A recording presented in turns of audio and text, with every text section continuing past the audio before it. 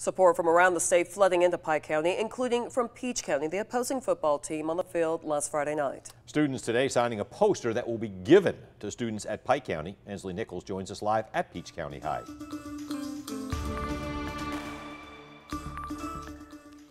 That's right, Frank and Lori, but these aren't just meaningless signatures on a poster.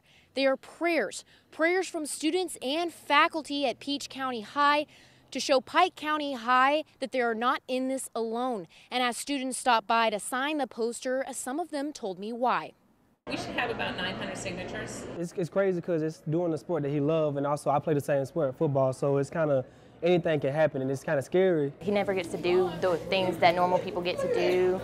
Like he doesn't get to get married or graduate high school, go to college, play football there. And he wasn't even able to see his life flourish. So I just wanted to pray for him and his family and the team. His life is short.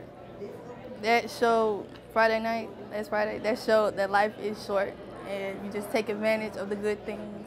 It's showing love because, I mean, like I said, I never knew him. Like some folks knew him from track, but I've never met him a day in my life. But I understand that his love for sports probably could equal or maybe more than my love for the sport. So that shows that we are still somewhat the same person. So I'm pretty sure he would have done it for me if it was me, and I'll still do it for him, regardless of knowing him or not.